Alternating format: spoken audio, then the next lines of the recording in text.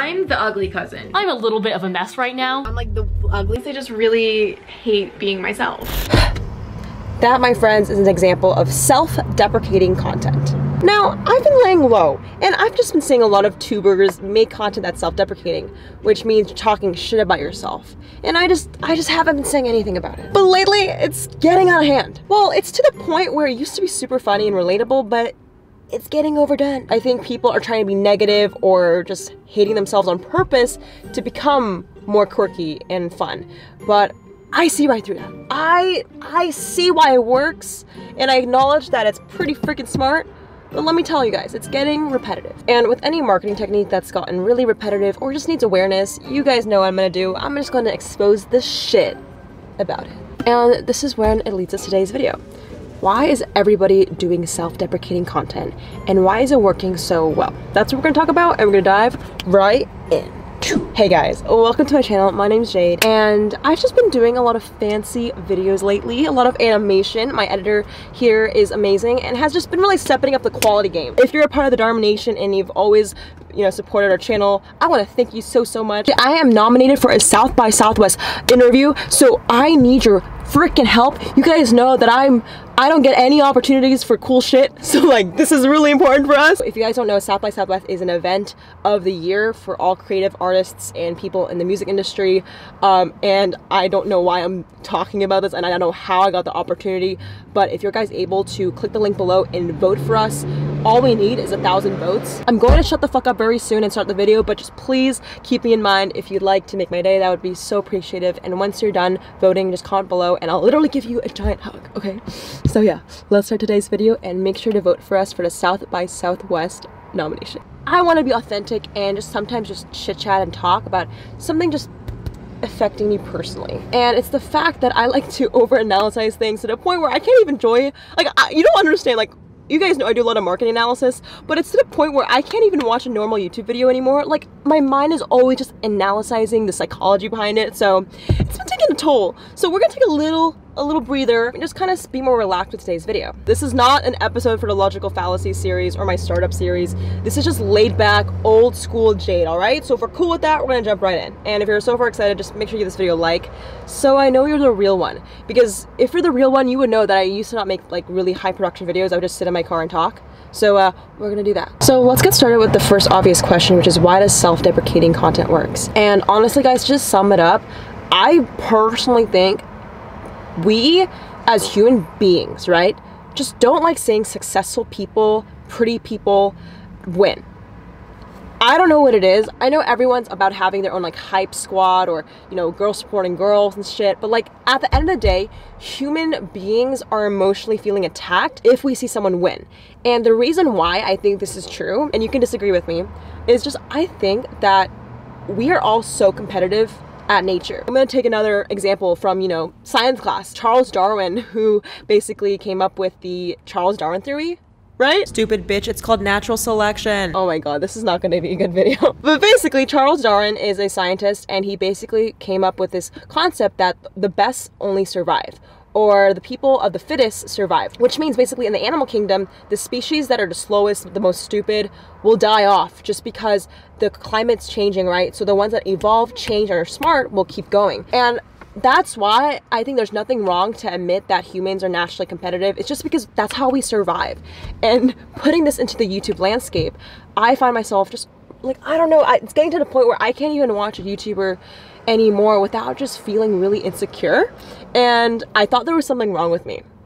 I don't know about you, but if you're a YouTuber or a creator, you know that like sometimes when you watch YouTube videos, it's not for YouTube, it's for market analysis, and you're just trying to watch your competition, see what they're doing. And I think there's nothing wrong with, spying on people. And again, it's like, I thought there was something wrong with me, but I realized just as humans beings, this is a completely normal emotion. And I feel like we should have more healthier conversations around this rather than what I did, which is blame myself. So that's why I think YouTubers, and you've seen a lot of teenagers on YouTube, I personally watch, make self-deprecating content because an audience loves it when pretty people talk shit about themselves or successful people don't think they're the shit. I know it's humbling, but it's to the point where I think we find so much satisfaction from seeing that happen that it's just trying to validate our own emotions. Like, oh, if Sally's beautiful and says she's the shit, it's just like in our heads, we want to see Sally, who's gorgeous, say she's ugly so we can feel better about ourselves, because if Sally's beautiful, she's confident, she has it all, it's a sign that we're losing. Because when we're in competition, it has to imply that someone's winning, and someone's win equals our loss. And I didn't realize this entire thing until literally yesterday. I was driving in the car and I was listening to a book called The Courage to be Disliked. And it looks like this. My friend Rafi recommended it to me, so shout out to him. And it made some really, really interesting remarks in regards to competition. That the fact that we're, you know, as humans, we're trying to evolve and just become really great, but like at the same time, if we think everyone's our competition, I feel like it's just like, it's like when you're clenching your ass 24/7, like you just get really stressed out and you can't trust anybody. And that's exactly what's happening to me lately. Like I realized that I can't consume content, watch YouTube like a normal person. Like all I think about is how I can be better than them, or how can I improve off this video. And even in friendships or relationships, like I'm gonna open up about a personal story of mine. I have a friend, let's name him Zach. Zach is a really close friend of mine, and I've been told that Zach is very similar to me, and just, you know, we're competitors. Like we always are doing the same things, and you know, even my parents like get in the fucking way and be like, yeah, you and Zach, haha, who's gonna win? Because we're both like entrepreneurial in spirit, and we're in completely like different industries, but like, I don't know, there's a joke around me and Zach. And I realized I couldn't tell Zach, who was a really, really, really, really good friend of mine, things that I should be able to tell a friend. You know, I couldn't say the project I was working on because I was afraid Zach was gonna copy me, and then therefore I would let him win in the competition. And this is just extremely unhealthy. It got to the point where me and Zach's friendships, like I would just not talk. Like ever. Like I would just make sure before I texted Zach anything that it was not to hurt me. And like, what the fuck, Jade? Like, I don't know if you guys do this. I hope I'm not the only one, but I feel like there's a point where you're competitive, but then your competitive will hurt you. And this is where I kind of draw the line. Like I think being competitive is great, because I'm so fucking competitive where I want to win because I want to improve myself and make myself better. But there's a point where being competitive will hurt you because you're going to be constantly stressed, not trust anyone. And what's the point of going around this world if you don't have a team, if you can't rely on people, if you can't get support? It just gets really freaking lonely. And if you guys know my channel, like we're going to pull up some footage. You guys know I have a struggle feeling I have friends, or feeling like I have someone I can talk to. Hey guys, I just feel that I'm alone. And I figured out why. I think I have a problem where I think everyone's competing against me, and everyone that wins is my loss. I think it's called jealousy too, but I guess that's where I feel so lonely, because if everyone's my competition and I feel like I have to constantly prove myself to even my friends and parents, it causes me to clench my ass and not trust anybody. I feel like I'm just holding up this like really, really like filtered self is just hurting me, because I feel like I'm drained.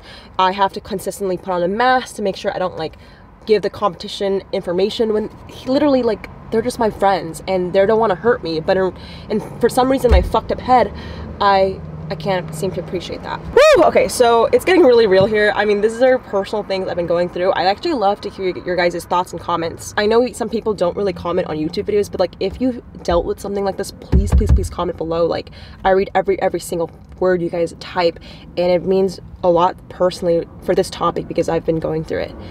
So let me know if you have any advice or relate to it on some sort of level. All right, to summarize this video, why does self-deprecating content work? In short, seeing people win is sometimes our losses. So if people are self-deprecating, talking shit about themselves and saying they're unsuccessful in a weird, fucked up way, we feel good about ourselves. And that should not be the case, but it's addicting, right? If more and more people keep doing it, we want to keep watching them. And I feel like that's a lot of how most YouTubers these days are building their platform, by like almost like prying off people's insecurities. And I didn't realize it till like later that I enjoy people talking shit about themselves, which is again really not good, and I'm trying to find a solution. And in the book that I mentioned earlier, the biggest solution that this author recommended is basically the only way to solve this problem of feeling like everyone's in competition is acknowledging that everybody's different. People will have maybe advantages, weaknesses, but at the end of the day, everybody is equal. It's so weird to think about that, and I do believe in equality, but like no matter what, no matter how rich someone is, no matter how poor someone is, they're equal. They have the same values. Like there's not one or the other that's better. Like it's none of that. Like we all have our differences, but you have to also think about this in even YouTube. Like even a YouTuber with 1 million subs is equal to you. I know that's weird, but like imagine that's how you need to see it in order to have a lot of a healthy understanding of yourself. And even to like bring more shit in, like with my friend Zach, I gotta see us as equal. Like we're a team player. Like Zach's on my side, and maybe Zach will do me wrong one day, but at least I don't have to live life clenching my ass 24/7 because it's just a lot of energy. I'll update you on my Zach story because I'm trying to figure that out.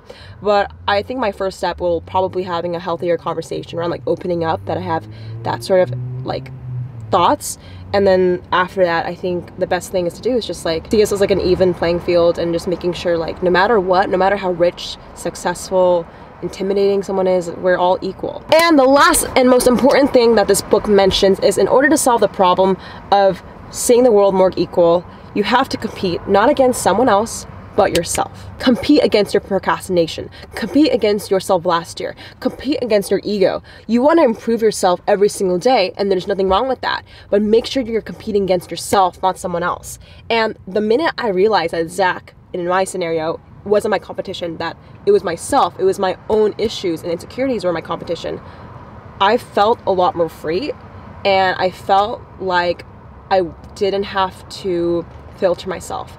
And I can finally just let go a little bit. I think I need to trust people more.